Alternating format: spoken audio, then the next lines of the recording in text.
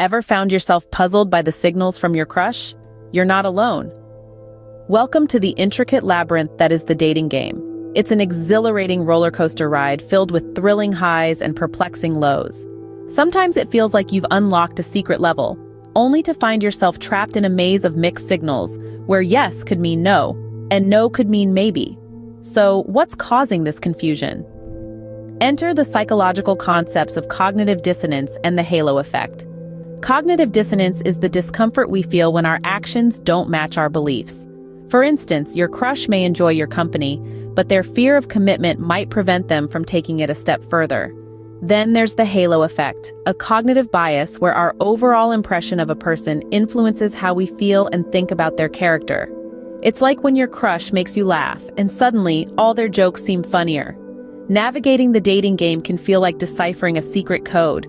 But don't worry. Let's unravel the enigma of mixed signals together. Did you know that our perception can play tricks on us? It's true, and two of the biggest culprits in this grand illusion are the halo effect and cognitive dissonance. Let's start with the halo effect. Imagine you're on a date with someone incredibly attractive. Their eyes sparkle, their smile is captivating, and they're dressed to the nines. Now, because of their physical attractiveness, you might unknowingly attribute other positive qualities to them, like intelligence or kindness. This is the halo effect in action. It's our mind's shortcut, a cognitive bias where our impression of someone in one area influences our opinion of them in other areas. On the other hand, cognitive dissonance is a mental discomfort that happens when we hold two or more contradictory beliefs, values, or attitudes at the same time. Let's say you're interested in someone, but they've rejected you. However, they still act interested and engage with you on a deep level. You're left in a state of confusion, experiencing cognitive dissonance. Your belief that they're interested in you, based on their behavior, clashes with the reality of their rejection. In a dating scenario, these psychological phenomena can seriously influence our interpretation of interactions and lead to misunderstandings. For example, the halo effect might make us overlook red flags because we're so smitten by someone's charm.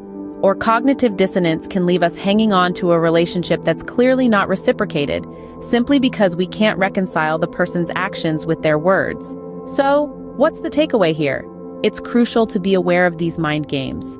Understanding the halo effect can help us see past the surface, and recognizing cognitive dissonance can guide us towards clarity in confusing situations. Understanding these concepts can better equip us to navigate the dating scene. Has a crush ever left you baffled with their mixed signals? If you've been nodding along with our discussion so far, it's time to show some love. Hit that like button and let's keep this conversation going. We all know that dating can be a labyrinth of emotions and misinterpretations. You're not alone in this, and your experiences matter. So why not share your story? Drop a comment below about that time when mixed signals left you scratching your head. Or maybe you've cracked the code on deciphering these puzzling behaviors. Either way, your narrative could be the guiding light for someone else navigating the murky waters of dating. Remember, every thumbs up, every share, and every comment helps us to keep producing content that you find valuable. Plus, it's a fantastic way to connect with others who are riding the same emotional roller coaster. So, how do you decipher genuine interest from a mere friendly interaction? A question that's as old as time, but let's try to unravel it together.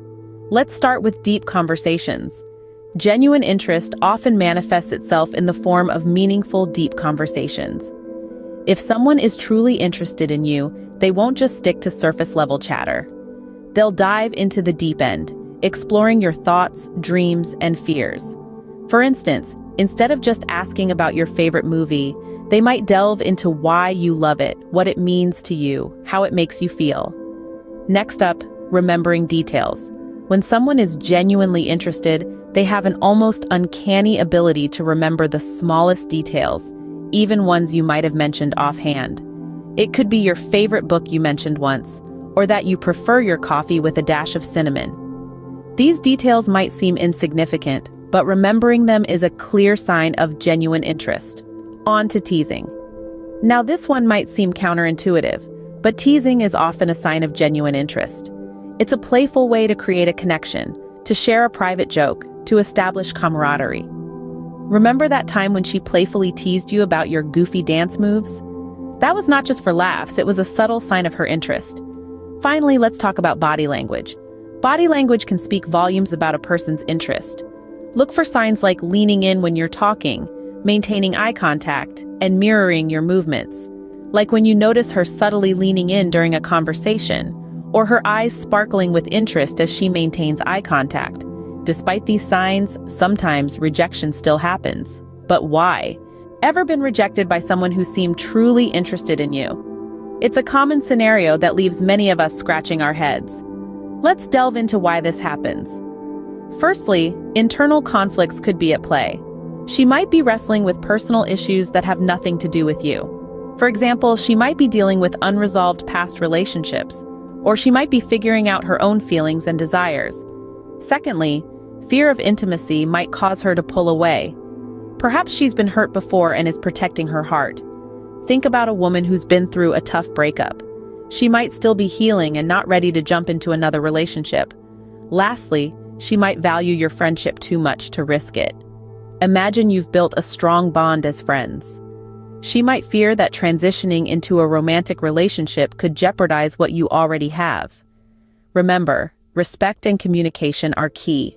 Keep these in mind as you navigate the dating game.